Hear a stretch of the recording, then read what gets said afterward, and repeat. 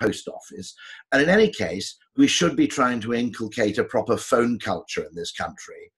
So and we said, be careful before you do that. And he said, what difference is it going to make? You know, if you allow people to respond by post, they'll respond by post. If you allow people to respond by phone, they'll respond by phone. Either they want the product or they don't. And we said, do not assume that. It'd be very easy to assume that. It would sound perfectly rational. It ain't true. And so sure enough, we did a test where 50,000 people got selected at random, got phone only, 50,000 people got post only, and 50,000 people were given a choice between the two. And I can't find the exact figures because, my God, it's 30 years ago, okay? But the results were something like post response only, 5% response to selling a product at a given price. Phone only response, 2%, phone only. If you offered people the choice, it was 6.9. So within 0.1% of being the sum total of offering one or the other. And when you think about that, okay, economists aren't blind to the possibility of economists aren't blind to what they call transaction cost. In that, obviously, you know, if you said, you know, you can buy this product for £4 a month, but you have to walk over hot colours, then they would expect fewer people to respond.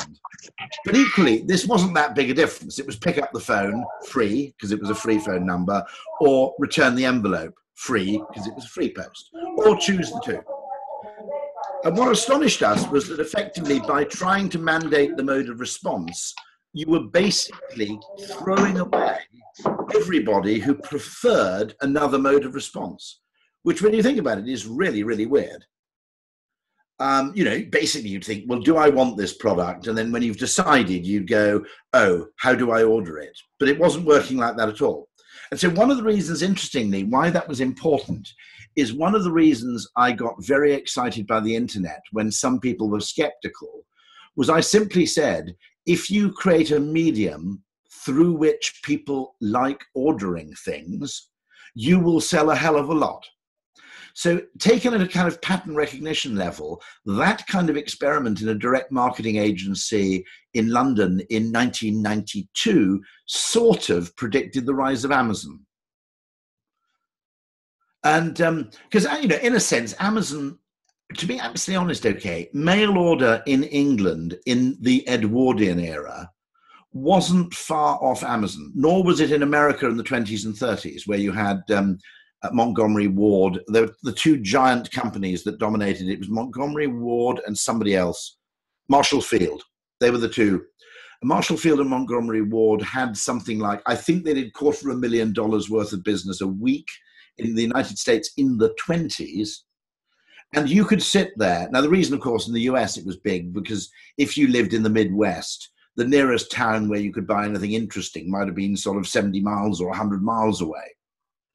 And you could buy things online back then in 1910 in England. You could buy Sears as well, thank you. Sears Roebuck as well. You could actually buy a canoe, or, I mean, you can actually, my parents might have kept, but you can buy in hardback the Army and Navy Store's mail order catalogue for Christmas 1912. And if you think that this is the golden age of consumerism, the Edwardian age, in a weird way, was just as extreme. I mean, the kind of stuff you could buy and the range of stuff you could buy. I mean, it includes guns, by the way. I mean, this is a British catalogue, not an American catalogue. It includes a large range of guns, canoes, boats. I mean, and so in an interesting way, what I think made Amazon so successful, it wasn't that this mode of commerce hadn't been possible in the past. It just made it particularly agreeable psychologically to go, ooh, I like that, add to basket, click, in a way that filling in a form and then posting it, you know, with the addition of another sort of 48 hours delay if you're in the United States, didn't have that quite immediate hit, which Amazon does. And also, I think, by the way, the other thing that Amazon did, which was a work of genius, was Amazon Prime, where you don't pay for shipping. You don't pay for shipping if you buy a reasonable amount of things. It makes more sense just to pay one flat annual fee. The reason that's important is that without Amazon Prime, Amazon can't really have frequent customers. Because if you're buying 10 things a month and you're paying $3 or $4 every time for 2-day shipping, it just adds up to, it's just too painful. And your point about the comments, by the way, and the ratings is undoubtedly true. Ratings undoubtedly help. They can hinder a bit, but mostly they help. When I said ratings can hinder, there is always that danger of order effects. If you launch a new brilliant product and the first person leaves a bad review because they happen to get unlucky, there are things that worry me about ratings, which is that either they can be exploited maliciously by competitors, or that there's a very bad order effect. I met someone who was on Airbnb, and her first ever house guests were assholes, okay? So she puts it on Airbnb. Funnily enough, it's a party of doctors. Now, you'd think a party of doctors would be really nice house guests. It doesn't surprise me to know that doctors in their spare time, you spend most of your working life feeling really worthy and important and saving people's lives. Probably when you get a week in a villa, you behave like a bit of a tit, to be honest. So anyway, it was a whole party of doctors, and they were totally unreasonable. They complained that they didn't have exclusive use of the house and swimming pool, despite the fact that it was clearly documented. They expanded the party from 9 to 14 at the last minute. And then when she charged them a bit of extra cleaning money, they left her a negative review, which is totally unfair because there were more people than originally quoted for. But I said to her, I'm terribly sorry, but you've got this one terrible review. The only thing you can do is change the name of your house and start all over again. But I agree with you that actually in some respects, the reviews are very helpful. And so what's so interesting in direct marketing is you very quickly realize that in order to sell things to people and in order to innovate and in order to get people to adopt new products, the battle is as much psychological as it is technological. And I always argue that in the whole process of innovation and improvement, the component of innovation that gets the lowest level of attention is really marketing. That in order to get someone to stop doing something they did before, by the way, and so Andy Milson's just said charging shipping on any order over £70 doesn't really make sense. I kind of agree with you, by the way. That you might argue that once you're spending £70, the margin on any product and the fact that you don't have massive retail overheads should be enough to offer free shipping. There is, of course, sometimes a reason for free shipping, if you think about it, for not having free shipping. In the fashion industry, you don't want too many returns. Because if you have free shipping in the fashion industry and you have free returns, there's an ever-present risk that people just get into the habit of ordering a shoe in 4 sizes and sending them three of them back. And you're right about, there can be weight. So it's very contextually sensitive. But there are certain categories where I agree with you that to charge shipping seems unreasonable. There are certain categories where actually the context means that it makes sense. But I think what's so interesting about that is that marketing and psychology, I would make a case that I can certainly list 10 billion-dollar businesses where unless you actually include psychology in the list, there are insufficient reasons to explain their success. And so Starbucks would be an interesting case in point, okay? If you looked at the US coffee market and you looked at it in 1990, Starbucks, I think, got started in the late 80s, early 90s, but it got big roughly in, I think, the 92, 93. Now, if you'd gone around asking Americans, would you pay $3 for a cup of coffee, 95% of them would have said no, and 5% of them would have said no, but in even ruder terms. They would have told you to piss off, okay? And I think Starbucks is in part... And if you looked at the coffee market, you probably would have seen what people pay for coffee, and you would have seen a kind of normal distribution, a kind of bell curve that suggested, yeah, there were some weirdos who basically would spend $3 on a coffee, but it was at really exclusive hotels. But it was right at the fringes of what people would do. Okay. And you would have seen that the mainstream coffee market was probably around the $1.50 mark or something back then. And very good point from Melina, by the way. I think that's absolutely true. It stopped me buying things in the past, which had you actually listed them at a higher price but with free shipping. Because we tend to frame the purchase price as something that contributes to the physical good, which is an eternal benefit, whereas the shipping cost is where we're paying for something effectively intangible. And but with Starbucks, okay, there's no evidence to suggest that that market existed in the United States before 1990. And what I think changes everything is that if you have a store that only sells coffee, what we'll pay is fundamentally different versus when we're buying coffee from a place that also sells food. And so that's the kind of thing where I would argue that, you know, if I'll happily make a list, and it's an espresso, Starbucks, Dyson, Zoom, by the way, Uber. There's another one I've forgotten, which I keep forgetting, but I'll think of it in a moment. There are a whole host of new and hugely successful products where their success, I think, in reality, is more because they stumbled on a psychological quirk of human nature. And I call it a quirk, not a bias, by the way. I think quirk is a much better word, because bias presumes that economic theory is right and human behavior is wrong. And that's a very, very unsafe assumption, because economic theory doesn't understand the wider context in which people are operating or the evolutionary forces that led to particular preferences. And so, but I would argue Uber's great quirk is the fact that people find it inordinately less painful waiting for a taxi if they can see the taxi approaching on the map. That actually it's not duration that hurts us about a wait, it's uncertainty. And so that's the kind of thing where, you know, I think we've got to be very careful about using the word bias, because they're quirks.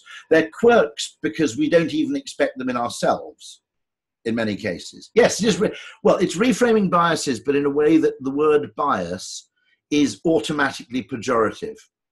And I think it's also automatically defensive when used by economists, because what you're doing is you're, assuming that the economic model is correct and that any deviation from it is something to be corrected.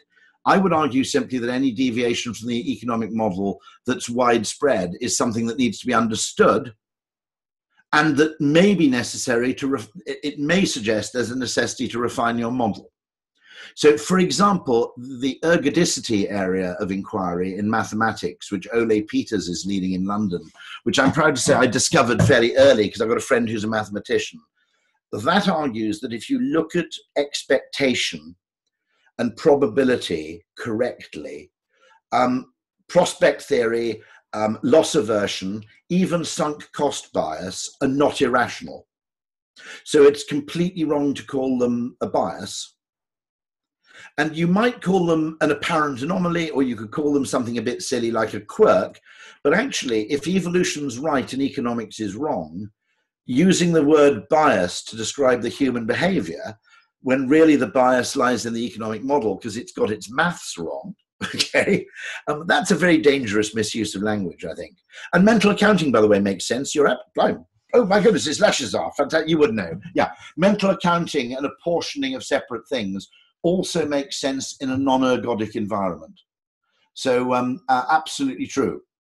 And I'd long suspected that somehow, funnily enough, I'm a bit odd on this one, because I think the phrase sunk cost bias is useful. And I think the phrase sunk cost effect is certainly useful, because on one or two occasions, I found myself on the point of doing something stupid, I think, because of sunk cost bias. Okay. And there's a wonderful example of this, which is my wife and I had booked non-refundable air tickets to Brussels. And a day beforehand, we were both very ill with flu, and we were planning to go anyway. This is way before coronavirus, because we'd bought the goddamn tickets. And I said, hold on a second. If we hadn't bought these tickets, would we be planning a trip to Brussels? We're going to spend money on hotels. We're going to spend money on museum visits. And all the while, we will be less happy than if we were merely staying at home, overdosing on Lemsip and wrapping up in a continental quilt. So is this really a sensible use of additional money to do something that's less pleasant than staying at home, just so we feel we didn't waste these tickets? In the event, by the way, I sent the tickets back and got the tax refunded, so they cost only half of what I thought they cost. And so in many cases, what the ergodic economics or ergodicity economics does is it suggests, I mean, that's a useful thing. Asking that question, did my friend suffer from sunk cost bias there? But on the other hand, in evolutionary terms and in non-ergodic terms, there are reasons why continuing to invest in something that's non-recoverable from your past makes disproportionate success. And so we've got to be very careful about this. This should be considered an equal debate between good mathematics and an evolutionary understanding and observation of behavior, where we don't go into this battle presuming that one of them is more intelligent than the other. Because I think, there's often a phrase among evolutionary psychologists that evolution is cleverer than all of us. And the product of, a few million years of embedded wisdom shouldn't be discarded that readily. A very simple level, I was at the government and they said, how do we encourage young people to get more pensions? And I said, look, there are lots of ways you can make pensions less repellent to young people, not least, I think, Shlomo Benazzi and Richard Thaler's idea of the Save More Tomorrow pension, which I think would work very successfully on younger people. Because younger people are cash constrained, and something that reduces future gains rather than reducing present income is going to have more appeal. I also think that for young people, you need to make pensions recoverable. Because you'd feel an idiot if you're unable to go on the best holiday of your life with your mates while you had 20 or 30,000 sitting in a pension, which you weren't going to see for another 35 years. Or worse still, you couldn't repair your car and therefore you couldn't get to work because you had £20,000 in a pension. That would be stupid. So you need to make the first £10,000 of a pension drawdownable at any point for the first 10 years. That's a really significant point which no one spotted. But my final advice was, again, to the Cabinet Office, do not expect people in their 20s to invest in pensions at the rate you think is rational, because at the age of 20 to 35, maybe people's prime priority is finding a high-quality life partner, okay, in Darwinian terms, not optimizing long-term savings. And I said, now, I don't want to be rude, but I'm willing to bet. I've never been on Tinder because I was married before it existed. But I'm pretty confident if you go on Tinder, not many people start off their Tinder profile by describing their pension provision, okay? As I once said, if rationality were all that valuable in evolutionary terms, accountants would be sexy, wouldn't they?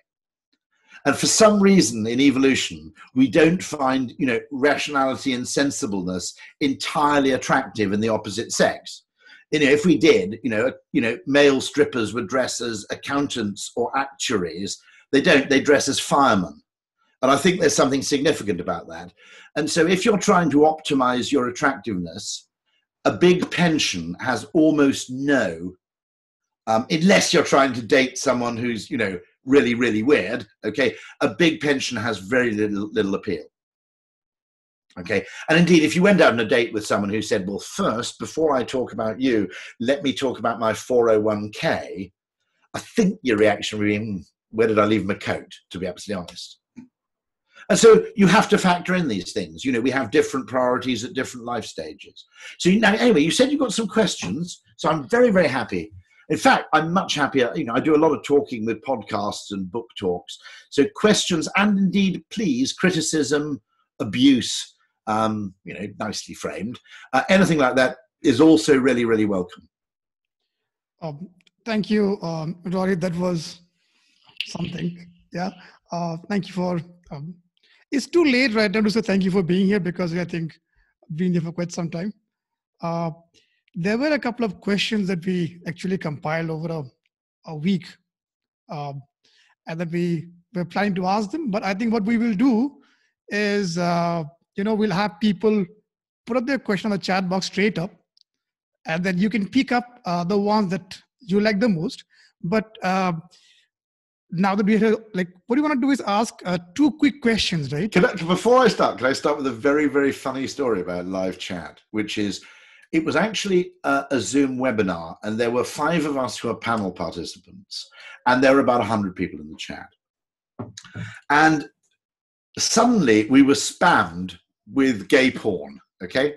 So suddenly the chat panel goes absolutely bonkers and starts talking about the Ram Ranch where naked cowboys are walking around and describing various aspects of the naked cowboy's genitalia. Okay. And this suddenly starts flooding up on the chat screen. Anyway, I then needed to ask a question of everybody in the audience. And I didn't realize that this spamming had only gone to the panelists, not to the audience. So I started my question, leaving the Ram Ranch aside for a moment and forgetting about naked cowboys. I was wondering if the speaker had any opinion.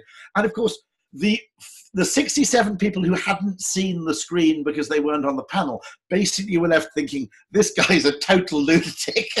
Why is he talking about naked cowboys? Apropos of nothing at all. So anyway, if I do start talking about something weird, okay, it's because of that. Okay, what we're going to do is we're going to make sure we control the chat. But if it turns on someone, it turns on someone, right? Fair is fair. Now, there were two quick questions that we wanted to ask you. And at some point of time, as you give the answer, we would love to hear the story of a dictaphone. It's a recent story you shared somewhere. I think it's very relevant here, given the fact you had asked us two questions. Fantastic. Thank you so much. So you had asked us two questions in the video you made us. We want to touch that. We want to hear the story of a dictaphone. And then there's an important question you want to ask out here. I think this will be the only question we'll ask. And the rest of the questions are going to be straight up coming on the chat box. I think that's fair. People have been waiting to speak with you. So here is the question. When we talk about behavioral science, right now, and in places where it is not as popular or as well known, you always hear something back, right? And it's, behavioral science. My grandma knows that very well, right? So there is a certain danger to the social sciences where things feel very, very obvious the moment you hear the answer. What would you like to tell? Does my grandma really knows behavioral science? Yes. Probably my mum was one of the best behavioral scientists I've ever come across, in the sense that, I don't know quite how to put this, but I always said to my mum, she could spot someone who was having an extramarital affair at 500 yards. She'd pick up on some tiny thing and she'd say, I think there's something a bit funny going on between them. Don't be ridiculous. You've got no evidence. You've got no evidence for that. What on earth possibly makes you think? And then sure enough, there'd be this really bitterly contested divorce 4 months later, and my mum had spotted something that none of us could have spotted. And when you say that Nassim Taleb is very big on this as well, that actually ancestral wisdom and even things like proverbs, metaphors, and parables contain a lot of wisdom in narrative form. And I think since I wrote the book, I'm starting to realize why this is. And it's because talking to an investment advisor called John O'Shaughnessy, he said, the thing is, we've got deterministic brains working in a probabilistic universe, okay? And that part of our brain, not the whole part, the part that education tends to favor, the part that we use to do the talking and the writing, broadly speaking, loves to frame things in kind of Newtonian, deterministic, or even binary forms. There's this and there's that. It's not very good at ambiguity. It's not very good at complexity. And in reality, what you get is people who are trying to impose, and I would argue economics is doing this, impose Newtonian certainty on complex environments where that kind of maths has no place. Now, what's interesting is, what I always say about what we do in behavioral science, I start off, I say, look, it's a bit of a crap science, okay? In many ways, it doesn't give you absolutely reliable predictions on what will work. So if you're looking for something with a level of certainty of kind of aeronautics or, a thermodynamics or something, okay, forget it, okay? Where the value of behavioral science lies is that it will if you pair it with creativity, it will massively expand the possible solution space for any problem you have. Because once you accept that the problem may have a psychological dimension or a perceptual dimension, not just a material dimension, scope lies for all the magic and all the messiness of complex systems. And those would be butterfly effects, for example, where small things have very big effects. It could be another thing, it could be, but the other thing that you find in complex systems, okay, you don't get laws, but you get recurring patterns. And it suddenly occurs to me that stories, in many ways, exist because a story like even Little Red Riding Hood or one of those things, one of those sort of the 5, 6, 7 big stories, they're a way of capturing a pattern that's recurring. And what I often argue is, look, we're not in the business of laws, we're in the business of pattern recognition. And quite a lot of these patterns already exist, but what we haven't done is codify them in a way where we can deploy them somewhere else. And occasionally, what I find utterly fascinating and why I make no apology for working in consumer capitalism is that you can spot patterns at a tiny level which recur somewhere really big. So here's another billion-dollar company which is really interesting in economic terms because it makes no sense. Five Guys. Okay, now, if you look at Five Guys pricing, they charge a fortune for the burger. I mean, the burger is the burger is insanely expensive. Okay, it's like £8 or £9. Now, McDonald's, people would basically, if McDonald's tried to charge Five Guys prices for a burger, people would walk out, right? But where they're quite clever, okay, is they charge a huge amount for the burger, but it's the burger that really makes them different. That's the thing. Now, interestingly, all the other things, other than cheese and bacon, are either free or really cheap, except the milkshake. That's one. So the fries, they insanely give you a huge, generous extra portion of fries for free on top of the ones filling the cup you've asked for. Refills are completely free from the drinks machine. Peanuts are completely free. And all the other toppings on the burger, brown sauce, jalapenos, those are all free as well.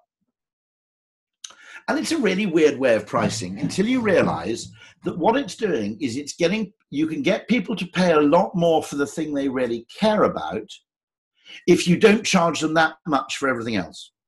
And so and my argument is you can take that insight and you can deploy it to tax. What happened if invisible taxes like VAT maintained things like, defense or, things that people aren't so emotive about, and income tax all went to the National Health Service. So you reframed the income tax as the National Health Tax, okay? It would totally change the way people felt about paying that money because the money was going to the burger, in this case, National Health, not going on the fries. And so I'll tell you a similar story about this, about someone using that pattern. John Maynard Keynes, who was, by the way, a very good behavioral scientist. I mean, like Adam Smith, both of them were really interested in the psychology of what was going on. Okay. And John Maynard Keynes was the bursar of King's College, Cambridge. Now, King's College, Cambridge has King's College Chapel in Cambridge, which is a magnificent medieval chapel, which is world famous. And King's College also owns the Arts Theatre in Cambridge, which is a very good theatre, but it's just a theatre in Cambridge where students and outside people will put on performances. Okay, both of them needed £1 million. King's College, Cambridge had £1 million. So it could only satisfy half of the needs of the theatre and half the needs of the chapel. And Keynes said, this decision is very, very easy, he said. We will give all of the £1 million to the Arts Theatre and then we'll fundraise for the chapel. Because he said, it's very easy to get rich people to put money towards one of the world's most famous ecclesiastical buildings. It's very hard for them to get them to fund a provincial theatre. And so what he understood was that, even altruism cares about where the money goes.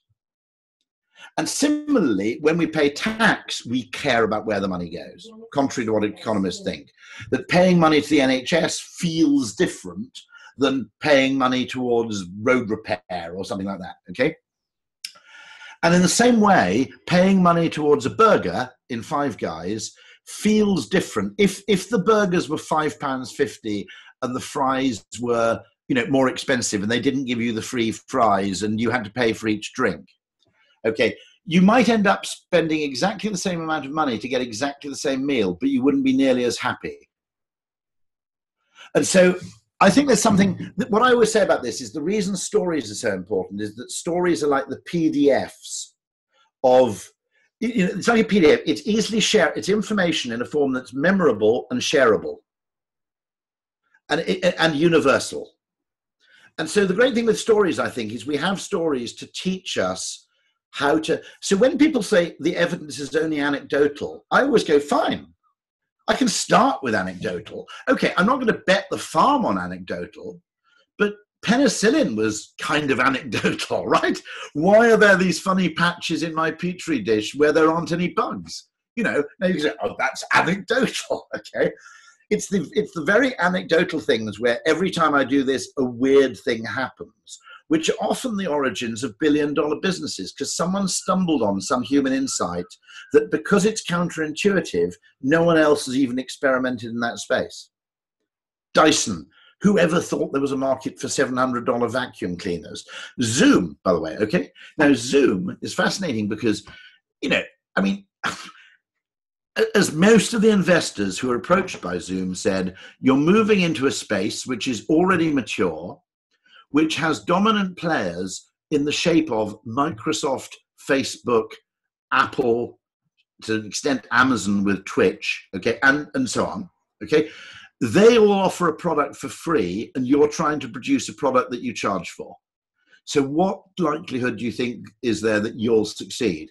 And yet Zoom just created a product which was technologically 20% better, but it was also psychologically maybe 50% better.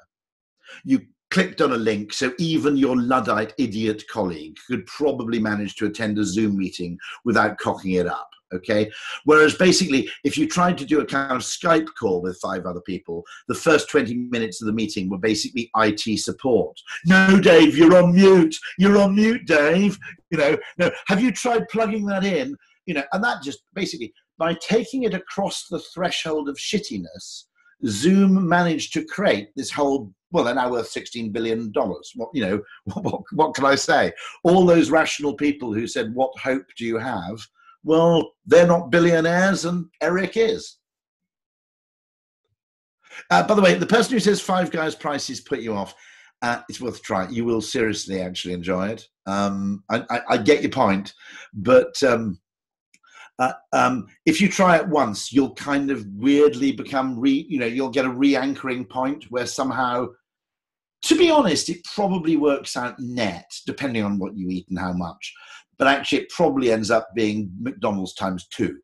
But strangely, you kind of accept it because you're paying the money for where it really makes a difference. Stop planning and measuring activities. Lovely. Okay. Who wants to ask the next question? Or Louise, do you want to ask one? Or who's keen?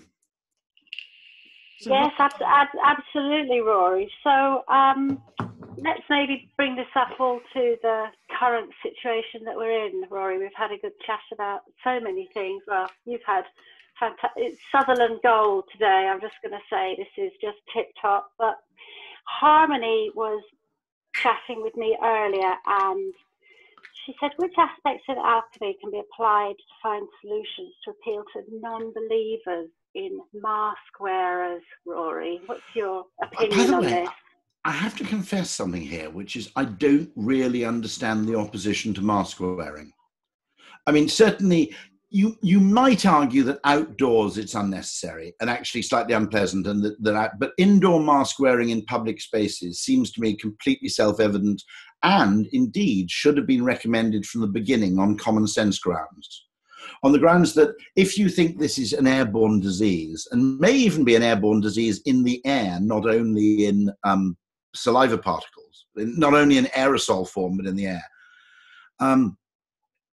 then it seems to me that since the worst examples of the disease seem to involve entering the lungs or the esophagus, then something that both restricts movement in and restricts movement out kind of makes obvious sense.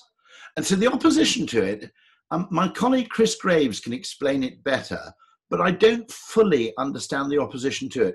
I wish I could, because the one thing that is interesting about that is a framing question, which is my prior acquaintance with mask wearing in public was usually, except when I went once to Japan and once went to Shanghai, it was nearly always of Oriental tourists traveling in London. And my interpretation of it instinctively was that it was slightly rude, because you're saying that the people around you are unclean and you're trying to protect yourself from their filthy guilo germs, okay? And what I didn't understand, and someone told me this, that they'd been to an event in Japan where only the only mask wearer in the room was the interpreter. And he said, why is the interpreter wearing a mask? Is this something that interpreters do? Is this some sort of normal thing that you impose on a live interpreter? They said, no, she's got a cold. So she doesn't want anybody else to catch her cold. And he had, as I did, this same kind of Damascus Road revelation, which, I see, it's done to benefit other people, not to benefit the wearer. It's a pro-social thing, which, of course, in Japan makes perfect sense. It's a very pro-social culture. Okay. But up until that point, I'd always seen it as being a bit of mildly as an insult to your fellow man, because it suggested I'm obviously a clean person, but you might not be. And it was only when I heard this story, there was another interesting story with relation to COVID, which is it never occurred to me that the phrase herd immunity would cause such a scandal, because I'd heard the phrase before and I was familiar with it as a medical term. But if you'd never heard the phrase before, which, by the way, was probably true of most journalists, because being a journalist is shorthand for someone who isn't much good at science, generally, okay? And because most journalists hadn't heard the phrase herd immunity because they hadn't done any prior reading on immunology, they thought, God, you're referring to people as cattle. This is appalling. This is like kind of Nazi stuff, to refer to your population as if they were cows, okay? And of course, when I heard the phrase herd immunity, of course, herd immunity, 60%, blah, blah, blah, it seemed to be perfectly standard because I'd heard the phrase before in different contexts. And you can never forget that in advertising, by the way, where something that seems like absolutely standard speech to you or standard behavior seems really egregious to someone else because they're interpreting it in a totally different way. And so there's something that really interests me there, which is to be honest with the masks, I think there may be some scope to putting messages on them, which say things like, I'm doing this for you, not for me. Or I'm wearing this for my gran, not for me. So making the point that it's altruistic, because I genuinely don't fully,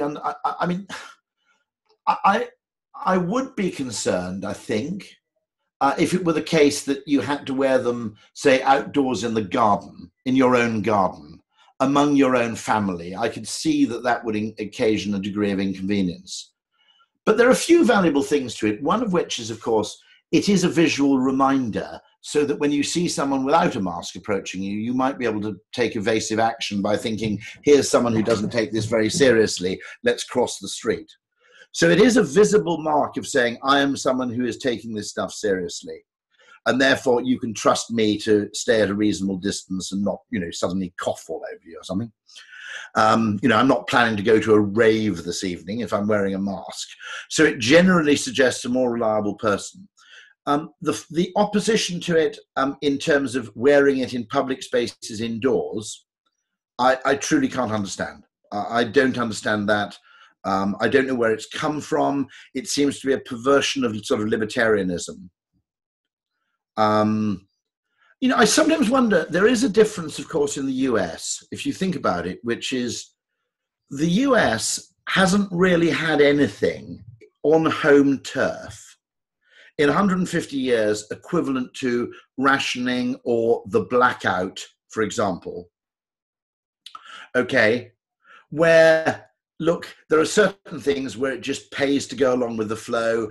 The mild, and this is part of the reason my argument is I will continue to work from home for quite a long time, which is not that I think it makes a huge difference, but simply that it makes some difference at very, very low cost.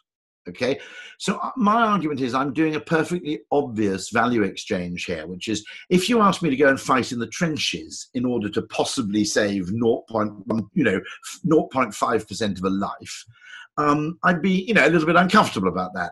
But if you're asking me to, to undergo what is somewhere between a mild pleasure and a very small inconvenience to achieve the same effect, To me, it just seems ridiculous, ridiculous economics, actually, not to make a trade-off of that kind. And so where do people, is there anybody here who's, by the way, a mask opponent? Because I'm intrigued to know, you know, where it comes from, because I don't fully understand it. I mean, it's not virtue signaling, really. I mean, okay. I mean, the point is that if you are, my argument for mask wearing now is next week, it's my dad's 90th birthday, okay? So I don't want to catch it now to a point where I may be asymptomatically infectious when I'm within 10 feet of him. So to me, if you have any kind of elderly relatives, it seems so obvious that you do this simply on the precautionary principle, and the cost of doing it is so low that I mean, equally, I mean, you know, people react weirdly. Virtue signaling thing, yeah, I mean, that's cool, being neutral on it. Is it an identity? I mean, what is undoubtedly true, okay, is that identity, Abraham Lincoln made this point, that if you asked a man to go about town wearing his wife's bonnet for a day on his head, okay, he would experience something akin to physical pain, even though the only thing he was suffering was embarrassment. And so there is this vital thing, which I think is highly significant, which is that social embarrassment, okay, is an unbelievably potent force in all things. There are lots of drinks that we really, really like that we don't drink and we don't order in bars because we're embarrassed asking for them, okay? You know, I always say, half jokingly, that one of the reasons Coke is so magically successful as a brand is you can ask for it in any setting without embarrassment, okay? You know, I can't go into a Michelin 3-star restaurant and say, could I have a diet Dr. Pepper, okay? And I couldn't say I want a Bailey's or a triple sec or whatever, okay? There are loads and loads of things which we don't do because social norming simply creates that feeling of pain through social awkwardness. And it's one of the things that I think needs to be explored much, much more in terms of understanding behavior. Because let's take this to the extreme, okay? There are cases where people have died on planes in the cockpit because they can see that the pilot, who's their superior, is heading towards a mountain or crashing or doing something wrong, but they can't find the language to actually correct him. These are about 3 cases. It was particularly prevalent in Korean flights because Korean is a language with very, very strong inbuilt deference. So you use completely different verb forms to speak to a senior than you do to a junior. So it's not just tu or vu or what is it, sie or du in German, okay? This is something where the whole language is infused with either deference, with status, okay? And so social embarrassment, social awkwardness, I mean, okay, a little bit of self-analysis here. You know, there are occasions where, you know, people have had friends who are drinking too much or are alcoholic, and nobody has the conversation. You know, and one of my friends subsequently died for that reason, and nobody has the conversation because it just feels awkward. Okay, and one of our Ogilvy campaigns is called "Ask Twice." So when you ask someone how are you feeling, the standard thing is, how are you feeling? Yeah, fine. You've done the duty. You've asked how they're feeling. Forget about it from now on. And it's only when you say, are you sure you're fine, that you might get someone to come clean about the fact they've been suffering from anxiety or depression. And therefore, by talking about it, it's more likely that you can make allowance for it and help. But in the same way, I mean, there are many, many behaviors like wearing, you know, if I asked any of you to go around, I mean, what do we dream about? Sometimes we dream about monsters, but just as often we dream about walking around having forgotten to put trousers on, okay? You know, it even infects our dreams. So that business that I don't want to look like the kind of person who wears a mask is a really tough one.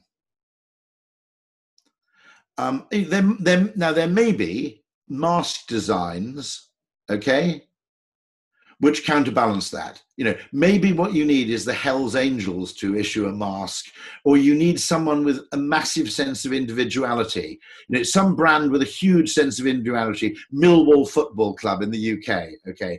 You know, no one likes us, we don't care. They would be the kind of people who you may need to get involved in this credibly, in the same way that if you're marketing non-alcoholic beers, you use Billy Connolly, okay? You don't use, you know, someone particularly virtuous. So finding a celebrity there to overcome that would be really, really interesting. Bruce Willis, you know, someone objectionably right-wing would be quite useful, by the way, wouldn't they? You know, if you just get a guy who goes, look, I'm not doing this for me, okay? I don't really like it. I don't want people to think I'm some sort of so-and-so, but my mum's 80. So, you know, if this is all I have to do, this is what I do, you know?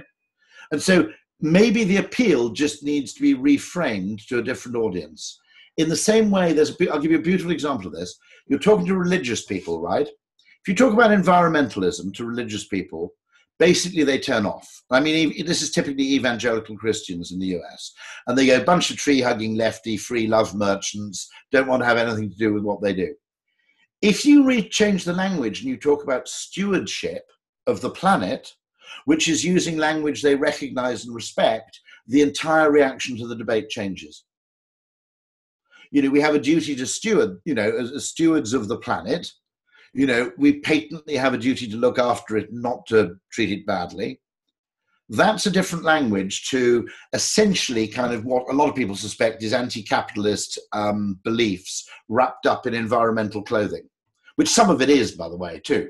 And those people who hijack campaigns are actually quite damaging to the campaigns in some cases. Well, thank you, Rory. I think we could probably go on here all day, but we have to respect your time. I'm just going to finish up on a question which is, again, specifically about the book, as that's what's drawn us all together in this group. And we had a good question from one of our members, Brennan. Oh, and one other question. We never got round to the dictation. Oh, go ahead. Go ahead. No. So ask me both. Ask me the dictation question. Well, that was is Prakash there? Yes, I'm here.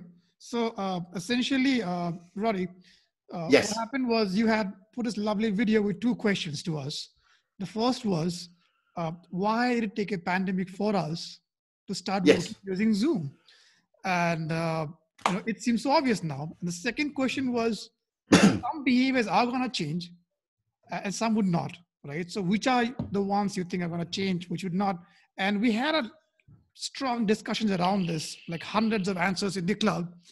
And I happened to hear you tell about the story of this dictaphone, which you picked up and you experimented with it, right? That 5 minute, and I want you to tell the story to us. So this extraordinary thing, which is I've used this comparison before, which is we never notice how slow typing is, because when we're typing quite fast, we think we're going fast because we're comparing it not to speaking, we're comparing it to typing. Okay.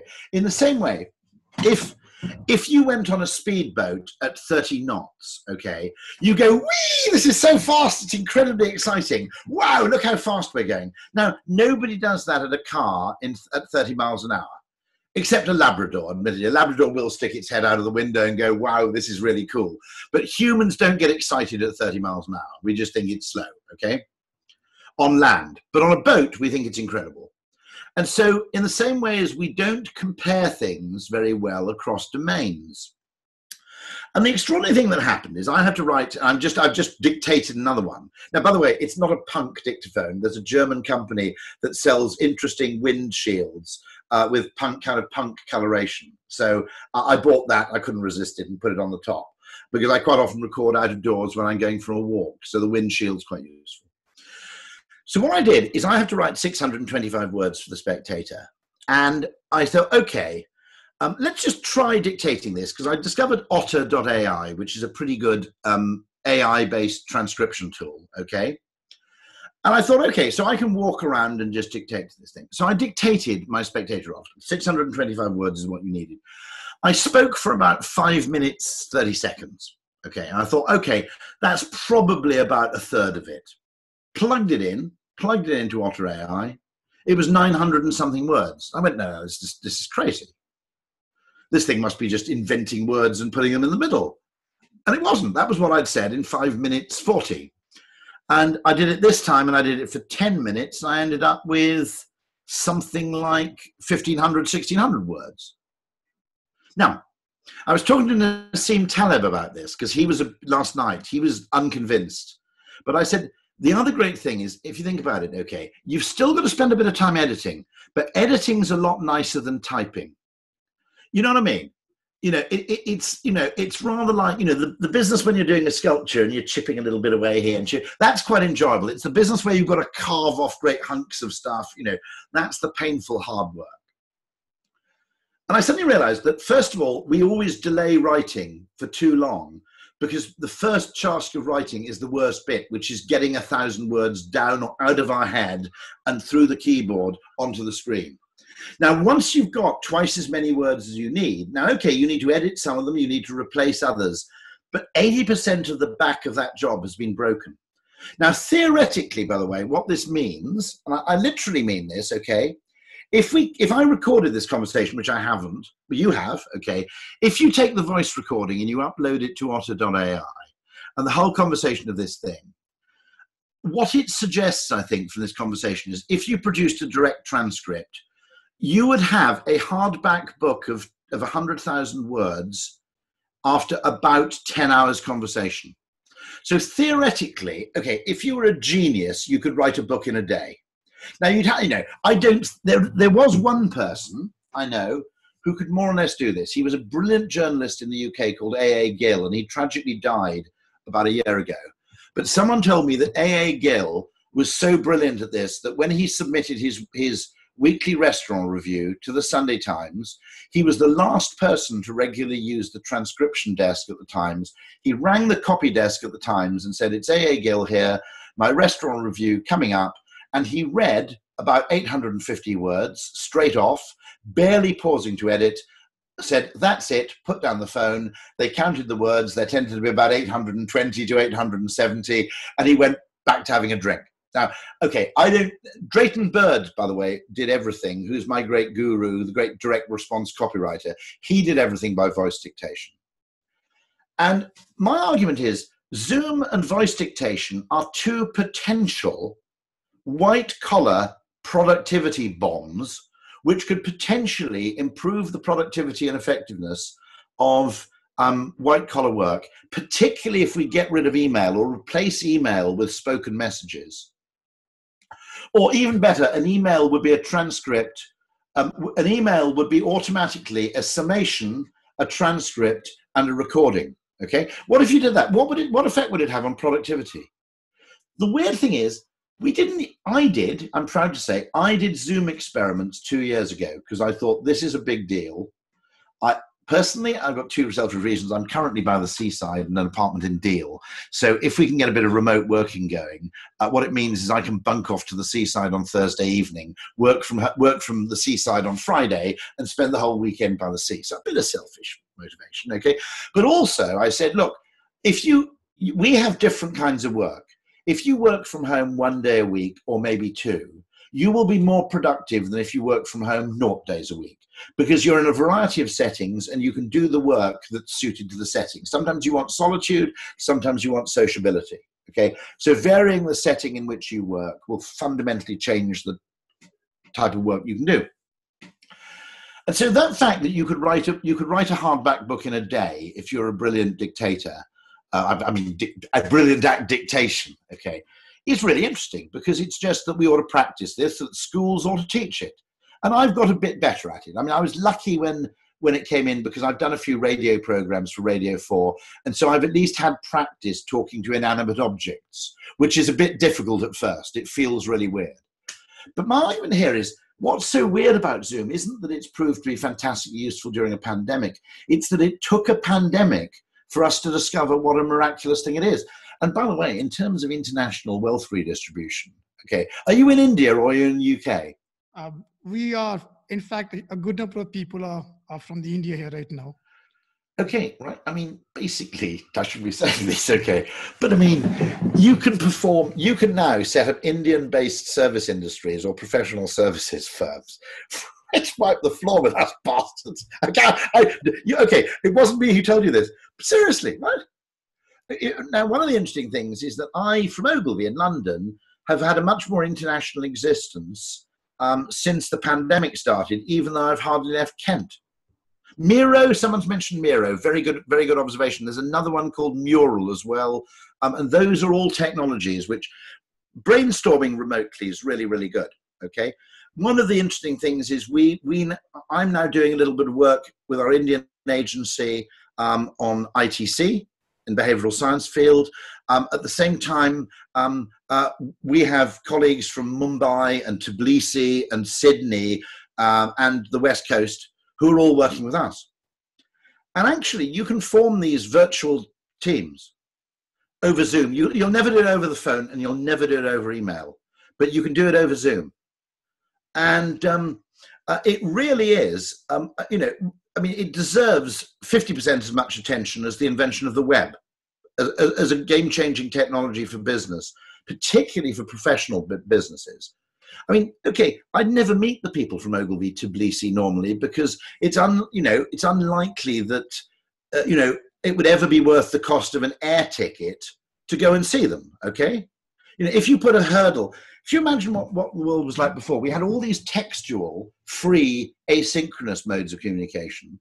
Then there was this yawning gap in the market until you got to getting on a plane or a train, which cost a fortune and took 3 days of your life. And if you imagine a city where the only ways of getting around are rickshaw and limousine, okay, you can either pay like, $30, to go an hour, or $30 a mile to go in a limousine, or you can pay, a few rupees to go in a rickshaw, and there's nothing in between. Someone would spot the fact that there must be a gap in the market here. Well, there has to be a gap in the market in between face-to-face meetings involving $4,000 air tickets and talking to someone on the phone. Okay, I mean, it's so self-evident, and yet the pressure, until you have necessity, the pressure to experiment just isn't there. Thank you, Rory. You were telling about this. In fact, even the way you define alchemy, looking beyond those rules which are set up, and we wanted to tie this back to your question: why did it take a pandemic? And I remember trying to teach my daughter how to color within those lines, those drawings, right? She's in KG now, kindergarten. And she drew outside the lines, and I tell her, that's wrong. You're supposed to draw inside the line. And she's a child, right?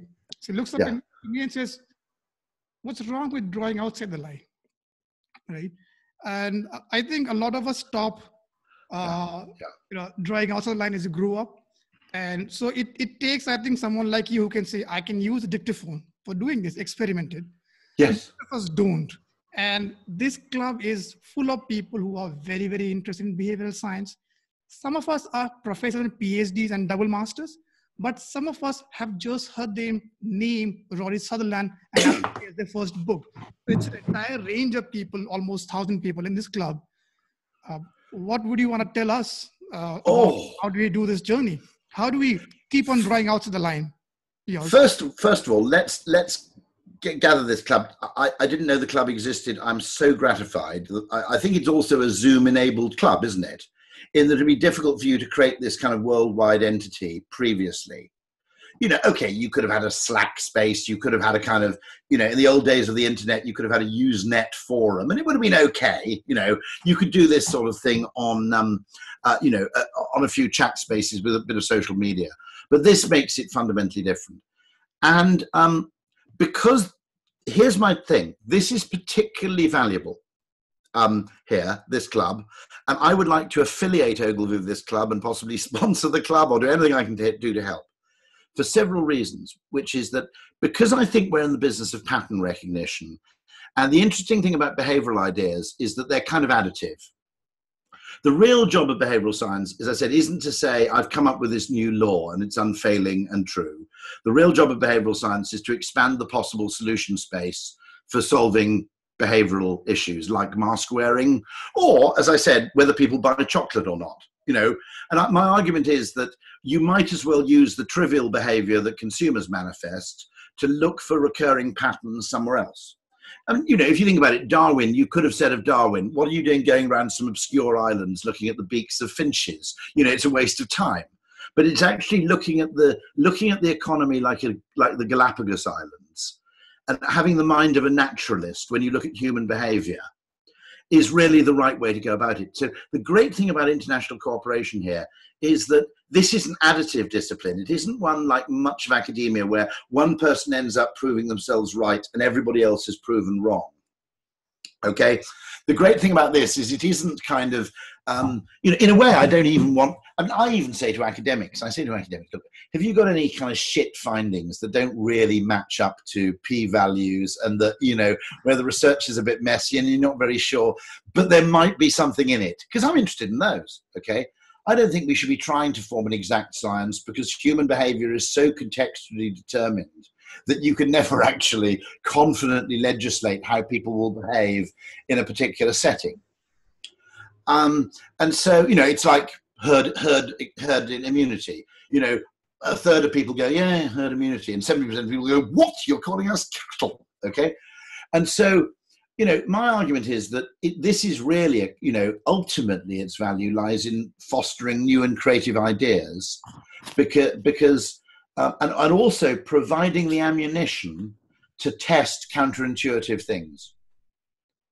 Because counterintuitive things don't work reliably, but when they do work, they pay off magnificently because you've really learned something. You've had to revise your previous expectations. So this community, by the way, I think is fabulous. And how often do you meet? We meet twice a month on the first and third Saturdays. We either chit chat, we put up a show, or when we're lucky, someone like yourself joins us. But the threads are alive with discussions, 24/7.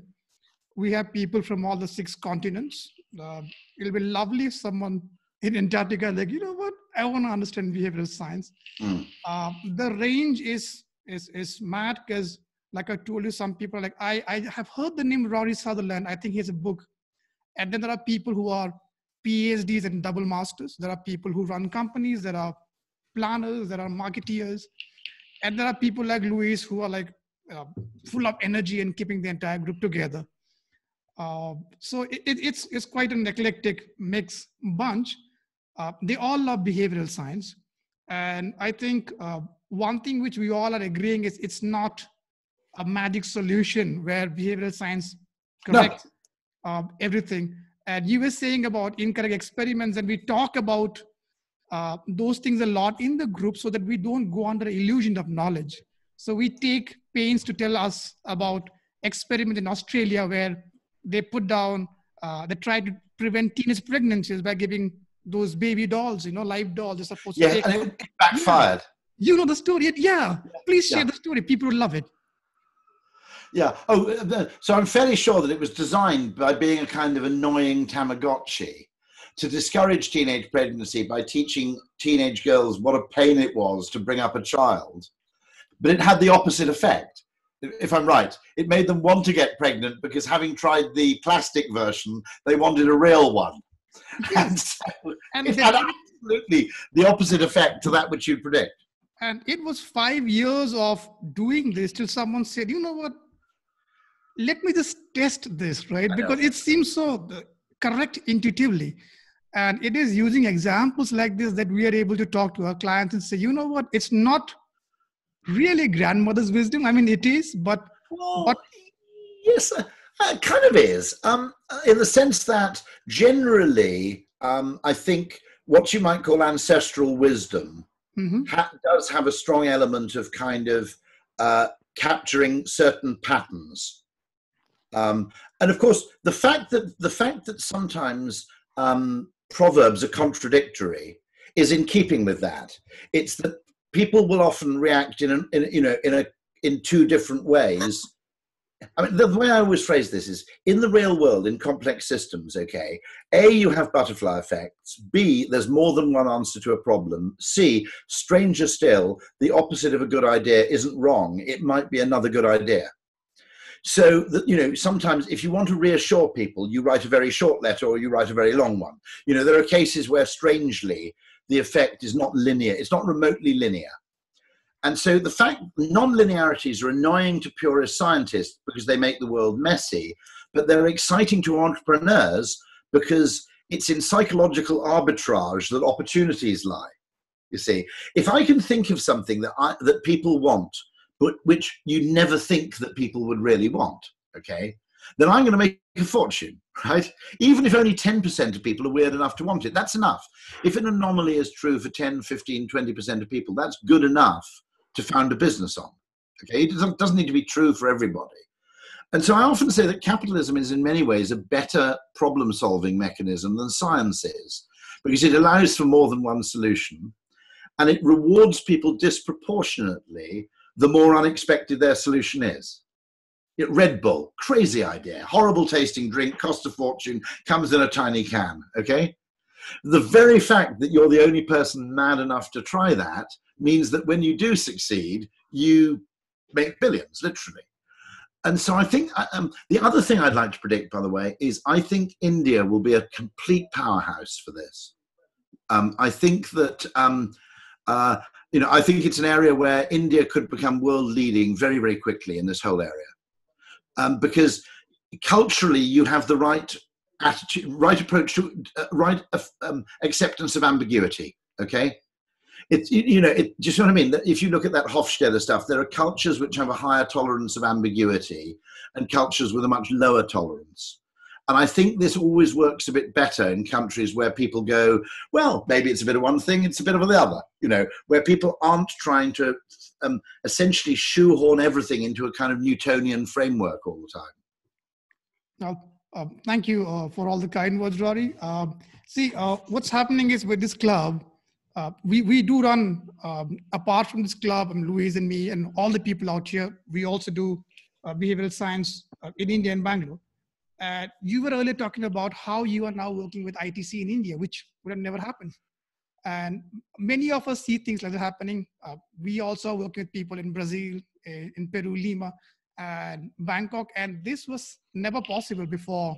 You're saying India is going to be a fantastic powerhouse.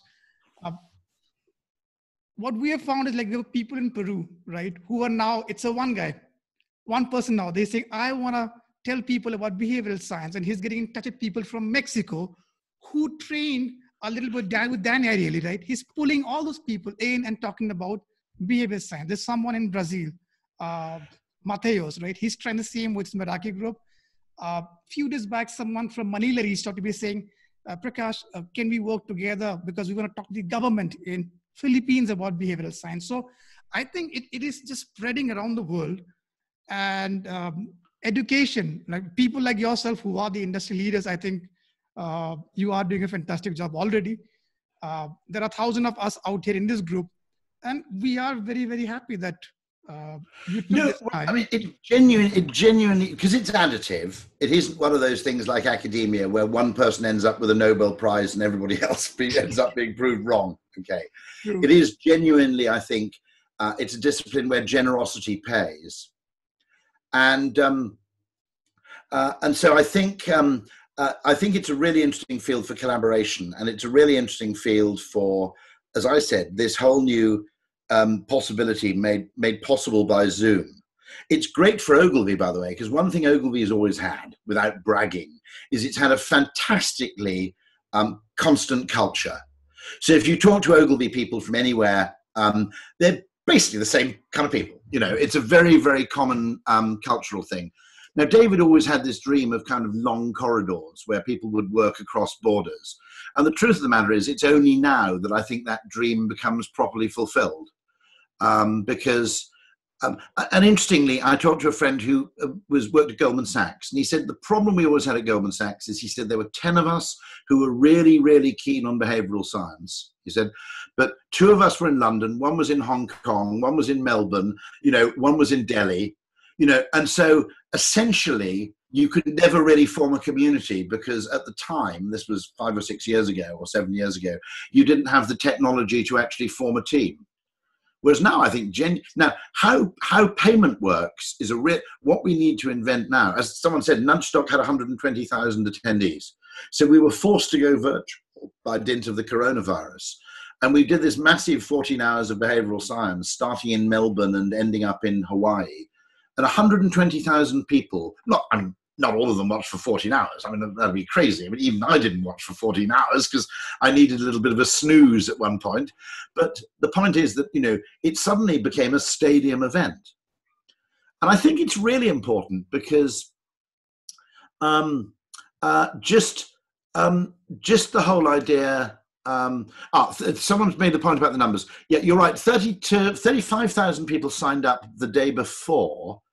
And then on the day itself, when we started streaming through LinkedIn Live and also through YouTube Live, basically it seems that another sort of something like 80,000 people turned up. And so obviously it was free, okay? But equally, there's a really important point. Most conferences aren't free because, they're expensive to put on. You've got to rent a hotel. And then as a result, what ends up happening is the people who attend conferences are the very people who don't need to be there. It's all the most senior people go. And really, it should be people 10 years younger who should be going.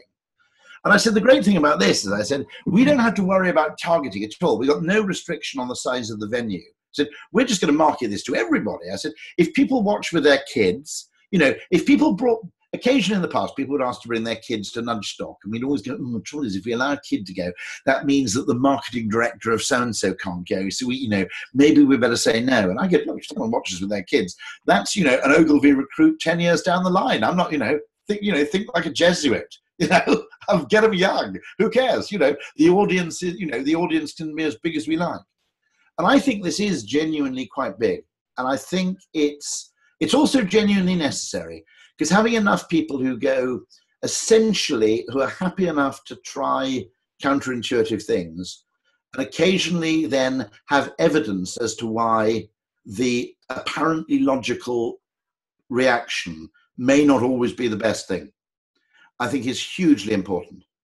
Oh, someone here forced their husband to watch. This is absolutely brilliant. Absolutely lovely. Who's a convert into the awesomeness? I'm intrigued by this. Someone from Amsterdam watched the full 14 hours. The last few hours were a bit blurry. That may not have been the technology. Actually, Andy, could have been drink related. I'm not going to make a prediction about that. But it's by the way, it's still there to watch. So it's fabulous. And so I think there's something really interesting about this, and that. That actually one of the great things is simply driving open the solution space. Looking at taxation, standard economics assumes that we're just as happy to pay tax if it goes to the NHS versus if it goes to something we don't like. Logic, behavioral science suggests that hypothecation of taxes is a really good idea.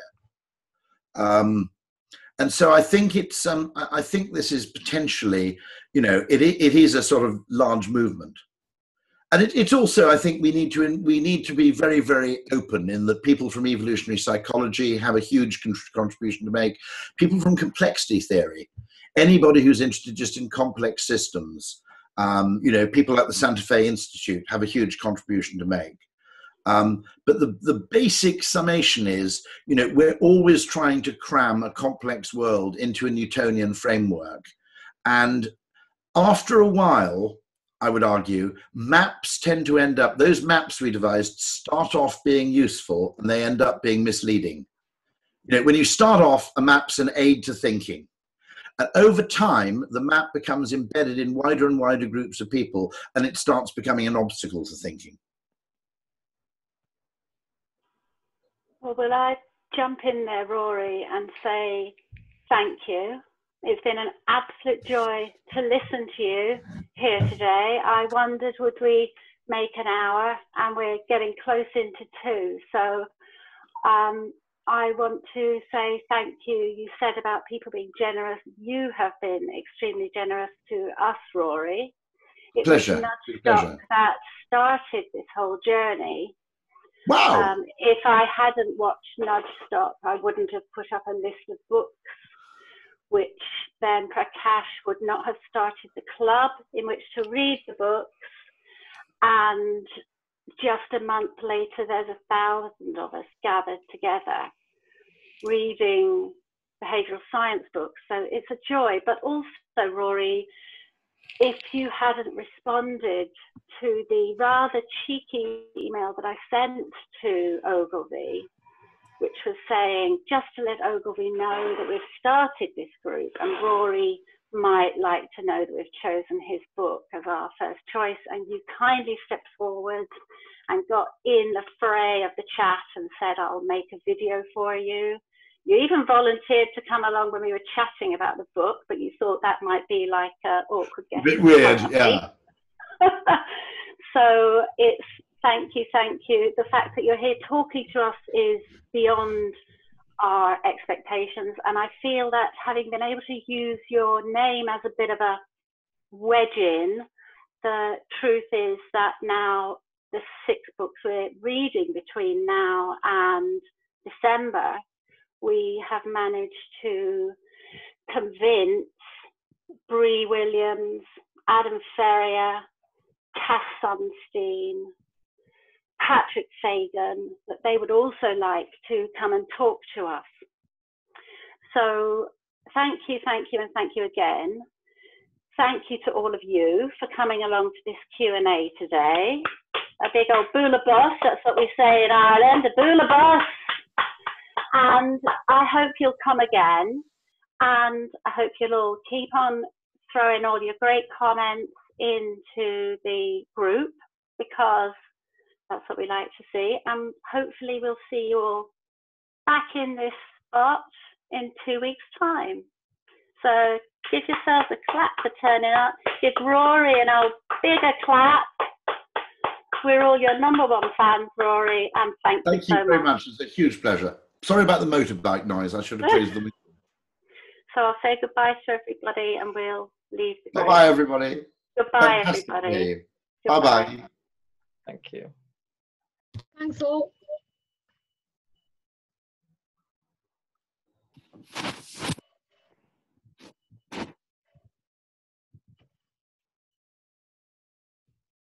Thank you all. Louise, are you there still? I think Louise is gone. To the few remaining 16, 17 people, thank you all. For everyone else, we shall put up a recording of this. We are also gonna, we had a live stream already. There are more people who are coming down. Please engage, please talk, please chat. This is our group. I mean, this is like all us. And like I was saying, right? I mean, there's magical thinking. We all know there's narrative bias, which we all know is the way our mind works. But we are human beings. We need our stories to survive. So I think when it comes to these 2 biases, we as a club probably will give ourselves a pass and say, you know what, we will believe in magic. And it's okay if we have a narrative bias in interpreting our stories, because we need science. And we will take this as a sign to continue and possibly start our own journeys for those who have not yet done it into the world of behavioral science. Thank you all. We'll see you soon. Right. Thank you. Good night. Good day. Good night.